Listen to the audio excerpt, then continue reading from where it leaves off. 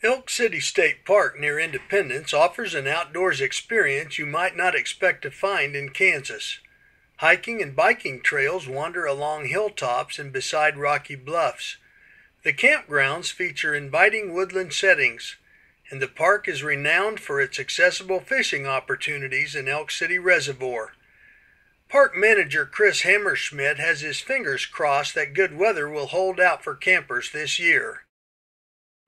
So far in the 2010 camping season, we've been pretty fortunate to only have had zero floods, no floods yet. Minor flooding, which the Corps of Engineers done an excellent job of maintaining our pool elevation. Everything is ready to go, and we're really anticipating a great camping season. We've already started getting a lot of reservation calls for Memorial Weekend, which is always the kickoff of the camping season. Chris provided a rundown of the park's amenities and drove me through the park's varied areas. I created a fast-forward virtual tour to show you what you can expect at Elk City State Park and Reservoir. What we have here, we have 4 campgrounds. We have 90-some utility sites with water, electricity, 50 amp service, all sites.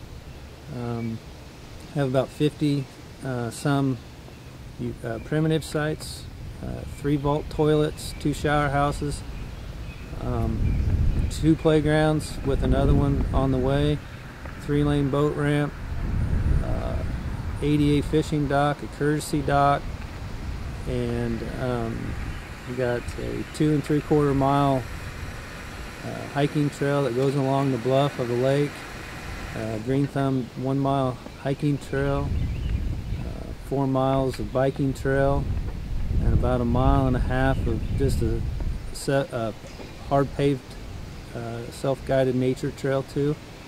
Got 3 basketball courts and 2 dump stations and a fish cleaning station that's currently being worked on to get operational again. In our open grass area, we also have a kids fishing pond and an 18-hole par 3 golf course. So if you're interested or traveling through and you got your clubs, you're more than welcome to play a little round of golf. So the holes range from anywhere from 62 yards to 105.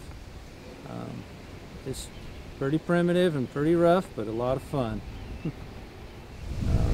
So if you have any questions, give us a call and we'll try to accommodate you the best we can.